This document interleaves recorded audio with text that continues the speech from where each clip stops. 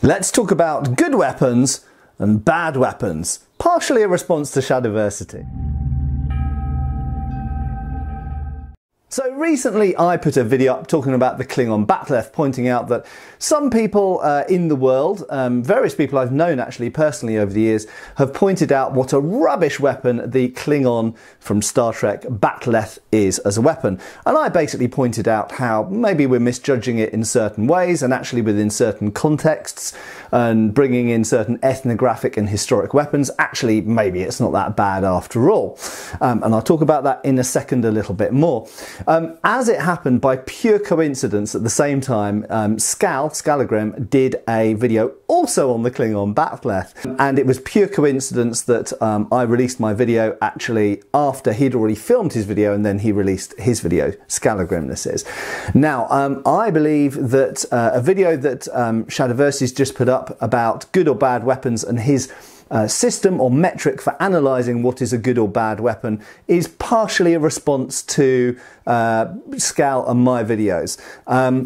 So I'm going to talk very briefly about the Klingon Bat'leth, but then I'm going to talk a little bit more about good or bad weapons and how, generally speaking, it's really silly, in my view, or rather kind of just a waste of energy a lot of the time trying to analyse whether something's a good or bad weapon, in most cases of real world weapons anyway. Now, the first thing to say about the Klingon Bat'leth is that I pointed out, and actually Scal pointed out, very, very similar points, and we came to similar conclusions. Both Scal and I have trained in HEMA for years, and obviously we've therefore used long swords and pole axes and weapons like this against resisting and competitive opponents a lot.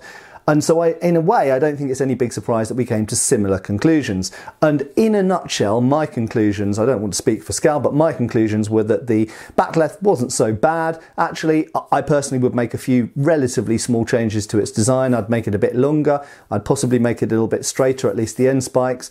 I'd certainly make it lighter than the listed weights. But by and large, it's okay weapon and probably would excel in an armoured context. And actually, if we look at medieval Europe, or indeed if we look at China as well, weapons designed specifically for armoured combat often fulfill different criteria and expectations for us from weapons, the normal weapons that we're more familiar with, typical types of swords, typical types of knives or polearm.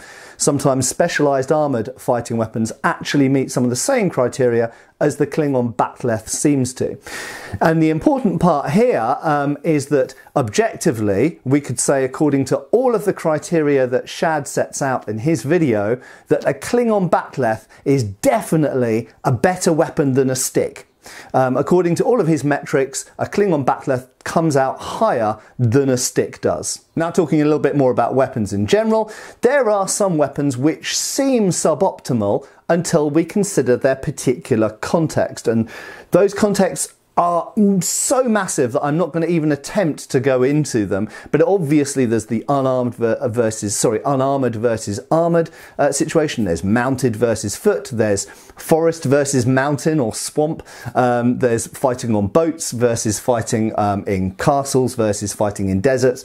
There's all different contexts, and of course there's physical differences between people. There's fighting in large groups. There's individual dueling. There's skirmishing. There are just so many variables here that I just can't cover them all. But quite simply, all of these variables lead to weapons in the real world, and therefore also in any fantasy or sci-fi world that we make up, being highly diverse. And as I pointed out in my previous video on the Klingon Bat'leth, I pointed out that ethnographic and historical weapons from our single planet and our single species are insanely diverse. I mean, just look at all of the weapons that have been devised in India's history or just in China's history. They're massively diverse, okay?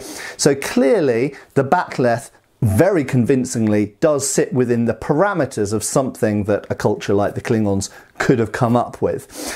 And judging things as good or bad is so simplistic if we don't have a full global or planetary view of the context involved in how that weapon was devised, evolved, how it was used, for what purposes was it used, and so on and so forth. To give a real world comparison that viewers of my channel will be familiar with, is a cutlass objectively a better or a worse sword than a Highland basket-hilted broadsword?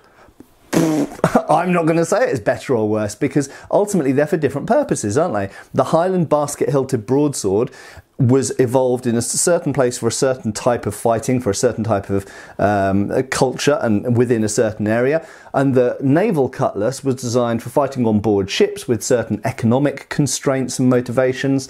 The cutlass is single-edged, the broadsword is double-edged. The broadsword has a completely encased basket hilt. The cutlass has what's called a half basket. They're both one-handed swords.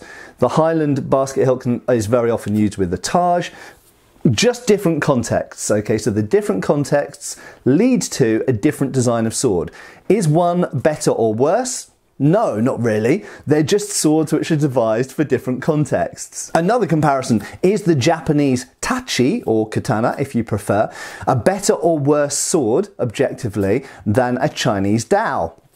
They're neither better nor worse. They're just made for slightly different people, purposes, fighting in different ways, against different types of armour and equipment, mounted or not mounted. They're just, again, it comes down to context, and we can pick another example. Is the European medieval hurlbat type of throwing weapon better or worse than the African throwing knife? Well, they're quite similar, aren't they? Is one better or worse? Well, we could look at the minutiae of the materials used, the people that they might be expected to use against, or animals, perhaps sometimes. But by and large, they're roughly in the same ballpark, aren't they? Objectively, is a Maasai spear and shield better or worse than a Zulu spear or shield? Well, again, they're just different designs for slightly different purposes, thought up by different cultures. Is the Moro Kris a worse sword than a European medieval longsword? Well, we could say, oh, the medieval European longsword is longer, it has a crossguard, it can be used two-handed, it's perhaps got a blade that's stiffer and better for thrusting. We can list all of these reasons, but it's irrelevant.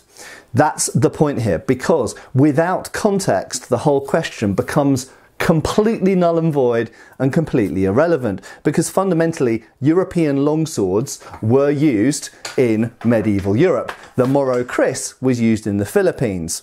They were used in completely different places at a different time by different people in different ways.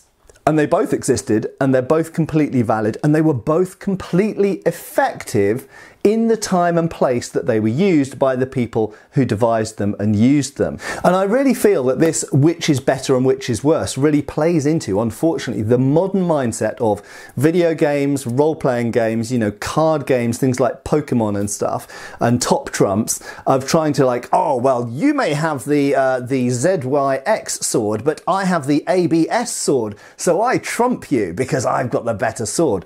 Life doesn't work like that, I'm afraid. Neither does history or archaeology or anything else, really, anthropology.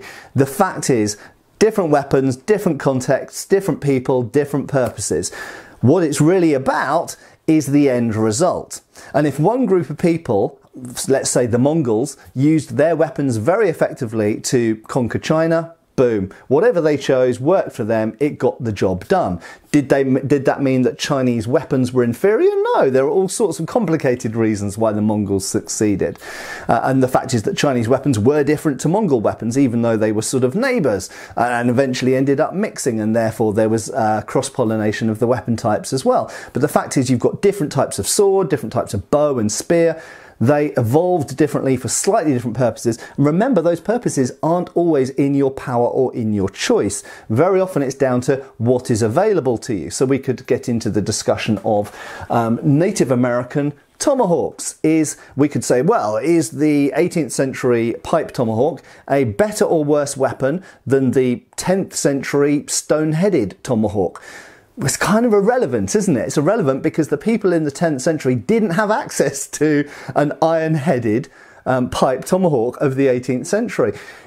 Ultimately, if we get into any discussions about is a weapon a good weapon or a bad weapon, if we compare it with other weapons that are irrelevant to it in historical terms, if I compare a medieval longsword with a modern AR-15 rifle, does that mean that the longsword is a bad weapon? No, the longsword was a very good weapon in its context. The AR-15 is a very good rifle in its context, and they are different separate contexts. So, as regular viewers of my channel will know, for me, context is everything, because that's the way I've been trained to analyse things. That's how you're trained to analyse history. I have a history degree combined with archaeology, and when you're an archaeologist and historian, this is how you have to analyse history. When you read a source, you don't just take it at face value, you have to look at bias, you have to compare it with other sources, you have to cross-reference. This all boils down to context, okay? You gather in all the information you can. Now, if we bring this back to the bat'leth, because I know that some of you watching this video will be wanting me to talk a little bit more about the bat'leth. Do I think that the bat'leth is a bad weapon? Objectively, no, it's not, okay? It's a type of edged polearm, I would call it, more than a sword, and clearly if we made a bat'leth using even just the technology available to us, so if we made it out of 1095 steel, made it nice and sharp, I'd make it about 5 foot long, it would still look like a bat'leth. Would it be a decent weapon? Yeah, it'd be alright, and as I say, I know people in HEMA who've sparred with them and they work fairly well. They work fairly well against longswords, they work fairly well against poleaxes. As I pointed out in my previous video, and incidentally Schola came to pretty much the same conclusions, it excels as a short-ish polearm, a bit akin to something like a short glaive or a poleaxe in an armoured fighting context. But the fact is, compared to a stick, it has edges, it can cut better, it can thrust better, it can parry better because it's kind of hooked, it's got better hand protection, it's less breakable than a stick is. So certainly, if fighting in armour, which would I choose, a bat'leth or a stick? Hell, I'd choose a bat'leth. Honestly, so long as it wasn't too heavy, if it weighed about 4 pounds, maybe even up to 5 pounds with a weapon of that size.